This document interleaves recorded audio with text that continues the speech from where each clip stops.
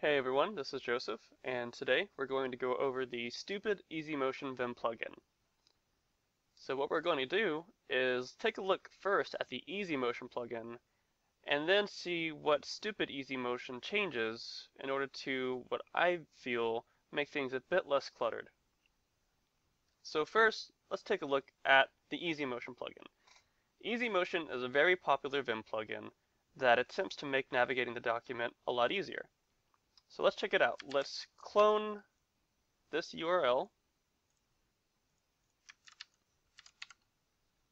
So let's click clone it, and then we change to it. So this is what the plugin structure looks like. In case you're not familiar with installing Vim plugins, this is meant to mirror the structure of your .vim directory. So you should be able to change to the .vim directory. If this directory doesn't exist, you need to make it, and then make it have this structure. So in order to install the EasyMotion plugin, all you have to do is copy the contents of each directory to the corresponding directory in the .vim directory. Directory.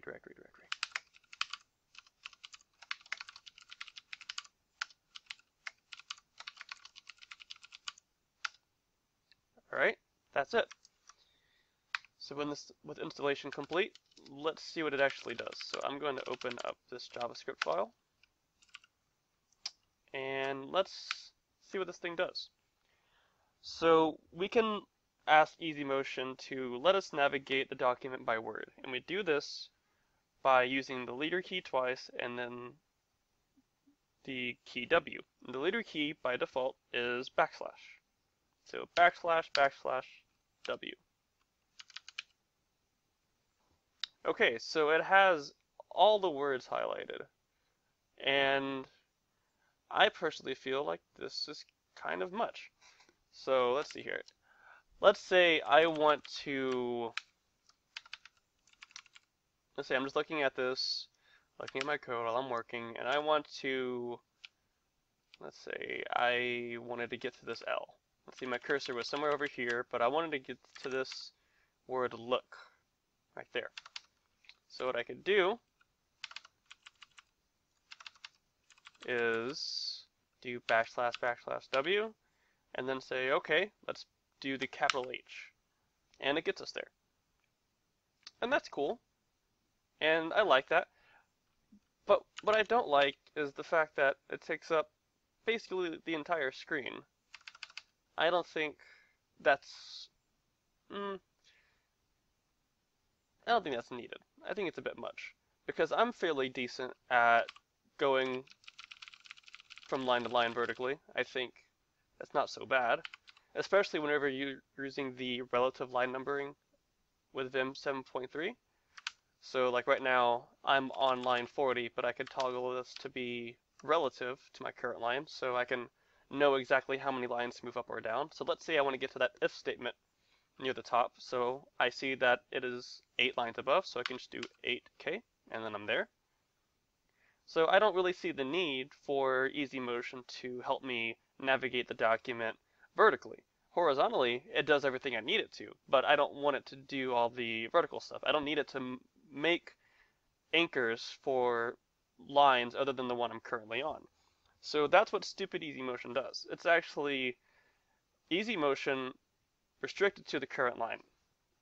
So what I'm going to do really quick is remove EasyMotion, even though you don't have to, but I kind of don't see the point of having both of those together, but that's your call.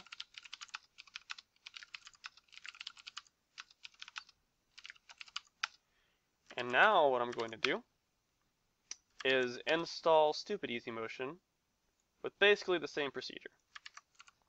So let's go to the temporary directory. Let's clone the repo, and let's copy everything over.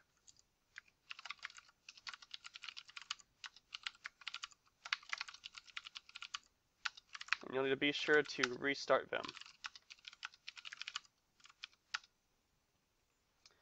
So now I can do something like leader W, and it applies the targets to words on the current line, and it doesn't concern itself with anything else other than the current line. And I think that's pretty nice. So let's just pick a random thing. So let's pick out this default here. So I would say, okay, if I was here, I'd go, okay, let's go 5 down, leader W, and then F. And that's it. And that's pretty fast. If you're not doing something like this, then you would be like, okay, 5 down, that's about 4 words maybe? No, another 4 words. Okay, let's go back. There's just a lot of guesswork, and I really don't like that.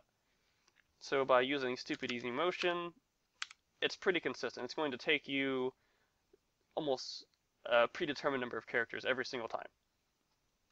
So let's say I want to get to the I in parse int, in this line here. I want to get to the big I in parse int, but I want to get to the second one. So I can do leader F big I and then B. Or let's say I want to get to parse float, and I want to get on this O right here.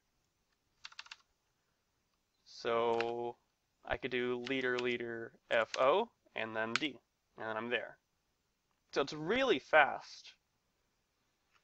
And to make this even faster, you can edit your vimrc to have some mappings for these commands. So I mapped leader W to CO, and I type in Dvorak, so that would be CS for you QWERTY users, or Control-S for you QWERTY users. And Control-E would be Control-D for QWERTY users. But I wouldn't recommend that since Control-D is really useful, so you could find something else. So what does this BigW do? Well, it deals with words separated by spaces. So you're going to have less things anchored onto. So like float is a word, and then function is a word, but those aren't, and those will show up whenever you use little w. But if you're just looking at words separated by spaces, then we have this here, and the next one will be return, and so on. So we can see the difference there. And I have big T mapped to leader F, so all I would have to do is big T and then a character, and I would anchor that within the current line. So let me save this, and let's reload Vim, so the new mappings will take effect. So now, let's see here, let's find something, Let's look for the last return. So I had Control-O set as my mapping for the word, so I do Control-O, and then I can see that right there. So let's pick something else out. I want the O that is in now on this line. So let's do big T O. Oh, that happens to be the only one there. So that was cheating a bit. Let's see here. I want the last N on this line. So big T N E, I'm there. So that's Stupid-EasyMotion. Pretty simple, but I found it to be very useful whenever I created it, and I still find it very useful. I think it helps me be very, very fast whenever I'm doing basic editing.